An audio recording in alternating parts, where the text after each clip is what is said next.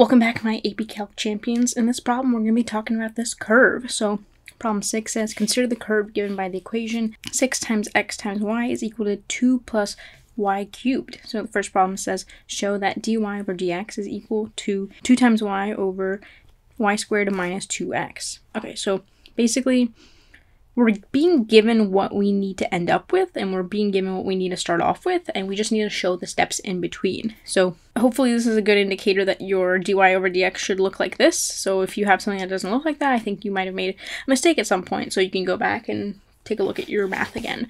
So let's go ahead and start off with our 6xy is equal to 2 plus y cubed. We're going to be taking the derivative with respect to x. So what this means is, for this first chunk where we're taking the derivative and we're going to be using the product rule, anytime we see an x and we take the derivative, it's just going to end up being dx over dx, which is just going to be 1, versus our y is going to be in the form dy over dx. Okay, so with the product rule, I'm sort of chunking it. I'm putting it into two chunks, 6x and y. So when we take the derivative of 6x, we're just going to get 6, because we're going to get dx over dx. That's just going to be 1. And then we're going to multiply it by our y, so we're not taking the derivative of that side. Then we're going to keep our 6x the same, and we're going to take the derivative of our y. Remember what I said, this is now going to be dy over dx. And then we need to take the derivative of the other side. The 2 just goes away. Derivative of a constant is just going to be 0. Then we're going to take the derivative of our y cubed. So this is going to be 3y squared. And then you might think that we're done, but we actually have this inner y function inside. So we're going to be using our chain rule, and we're going to be multiplying by dy over dx again. Okay, so now we have some dy over dx values, which is all good because we actually want it in our final answer. So it's good that we have them now. So I would say we can go ahead and simplify this by dividing everything by 3, right? So we have a 6y, a 6x times dy over dx, and then we have 3y squared times dy over dx. So let's go ahead and just divide everything by 3. So we have a 2, and then this just ends up being a 1. So now we want to get the dy over dx over on one side. So let's go ahead and subtract 2x times dy over dx from both sides. So we're going to get 2y squared times dy over dx minus 2x dy over dx. And then we can go ahead and factor out the dy over dx. So we're going to end up with y squared minus 2x in parentheses. Remember, because we just factored it out, so to get from this to this, we would just distribute the dy over dx. But we want to factor it out on itself. And then we can divide both sides by y squared minus 2x. So we get 2y divided by y squared minus 2x, which is equal to dy over dx. And lucky for us, that is exactly what we were trying to show.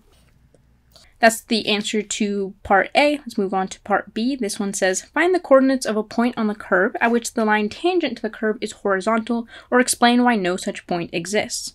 So the line tangent to the curve is horizontal. What we're looking for is something like this, and you can kind of think of this as when dy over dx is equal to 0, or when the slope is equal to 0.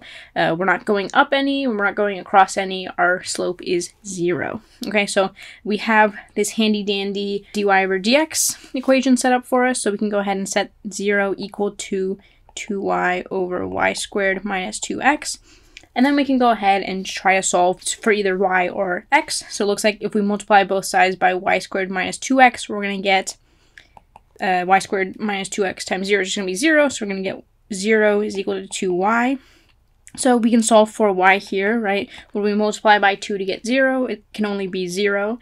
So now we have a value that we can use, and we can go ahead and try plugging it into this equation here to try to solve for our x.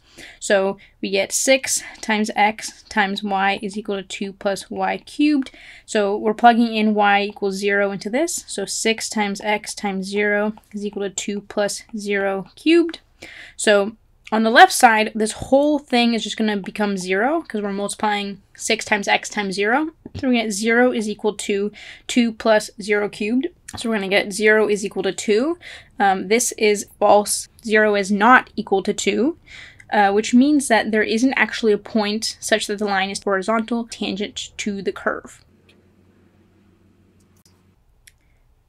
this point does not exist because, so what were we trying to solve for when we were plugging in 0 into this equation? We're trying to find a point at which y was equal to 0, but we weren't able to find it because we ended up getting an equation that we couldn't solve for. So this point does not exist because there doesn't exist a point where y is equal to 0. And that should be our answer for part B. Let's go ahead and move on to part C. This one says, find the coordinates of a point on a curve at which the line tangent to the curve is vertical, or explain why such a point does not exist.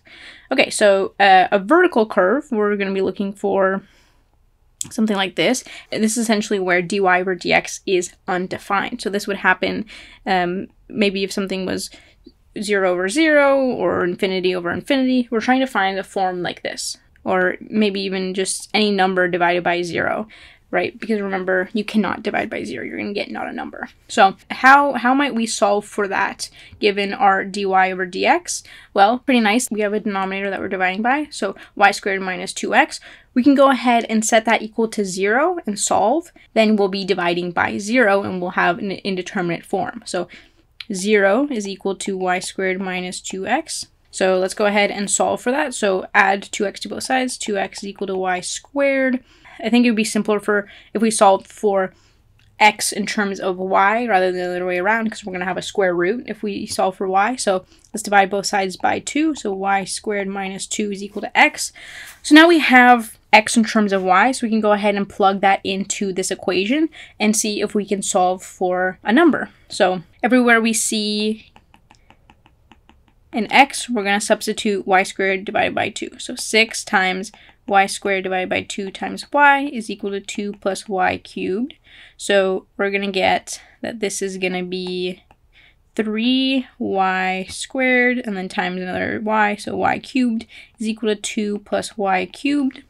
We can subtract y cubed from both sides, so y cubed, 2y cubed is equal to 2, divide both sides by 2, y cubed is equal to 1, so then y is going to be the cube root of 1, which is just going to be 1. So now that we have y, we can go ahead and plug that into here to solve for x, so we get x is equal to 1 squared divided by 2, which is 1/2. Now we have actually successfully found a point at which the tangent line is vertical, so at which dy over dx is undefined. So that point would be 1/2, 1. Okay?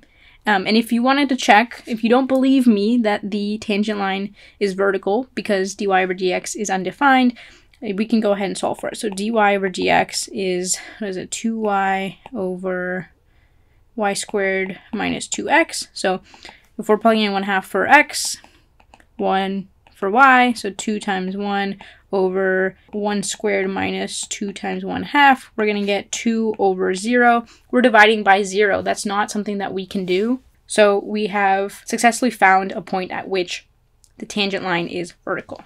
All right, so let's move on to part D. This says a particle is moving along the curve at the instant when the particle is at the point 1/2, -2. Its horizontal position is increasing at a rate of dx over dt is equal to 2/3 unit per second. What is the value of dy over dt, the rate of change of the particle's vertical position at that instant? What we're going to be doing in this problem is we're going to be taking this function and we're going to be differentiating with respect to time this time around. Remember, with the first problem, we were going from this to this, but we were differentiating with respect to x. This time, we're doing some related rates, and we are going to be differentiating with respect to time. So every time we see a dx, and we take the derivative of that, and if it's just an x, it's going to be dx dt, and the same goes for y, where if we're taking the derivative and it's just a y, it's going to now be dy dt. So we want it in terms of dx dt and dy dt so that we can actually solve for dy dt, which is the rate of change of the particle's vertical position. And we should be able to use this point and dx over dt to solve for dy over dt. Okay, so let's go ahead and do it. So we are starting off with 6 times x times y is equal to 2 plus y cubed. So then we want to differentiate the left side of the equation, again, using product rule. So if I'm looking at this as one part and this as another part, if I'm going to differentiate 6x with respect to time, it's now going to be 6 dx over dt, and then we multiply by y, right? Remember product rule, plus we're going to keep 6x the same this time, and now we're going to differentiate our y, so that's going to be dy over dt is equal to, if we take the derivative of 2, that's just going to be 0. We have to differentiate our y cubed, so the 3 is going to come down, it's going to be 3y squared, and then we need to differentiate the inner function as it was. So now we have another dy over dt. Okay, so now we have everything in terms of either x, y, dx, dt, or dy over dt, and that's perfect. So now the only number that we don't know is dy over dt, but we know what x is, right? X is going to be this 1/2. Y is going to be the -2 from that same point, and then dx over dt is going to be 2/3 unit per second. So we're just solving for dy over dt. So let's go ahead and plug all that in. So 6 times 2/3 times -2 plus 6 times x, so 1/2 times dy over dt. We don't know that yet, so actually that's going to stay dy over dt is equal to 3 times -2 squared dy over dt. Okay, so let's see if we can simplify this a little bit. So we're going to get that this is going to be a 2, a 1, so 2 times -2 is going to be -8, plus 3 dy over dt is equal to, let's see, we have -2 squared, 4 times 3 is 12, so 12 dy over dt. We can go ahead and subtract 3y dt from both sides. So we get -8 is equal to 9 dy over dt. And then once again, we're just trying to solve for our dy dt. So we divide both sides by 9. We get -8 over 9 is equal to dy over dt. Okay, and so that's our answer. If we wanted to add some units, it would be in units per second. Okay. Why is it in units per second? Well, our dx over dt, which is the horizontal position's rate of change, was in units per second. So our rate of change of the vertical position should also be in units per second. So that is our answer for part D. Hopefully this helps you out with these AP Calculus problems. If you have any questions, feel free to leave them down below and I'll get back to you. And I hope you have a great rest of your day.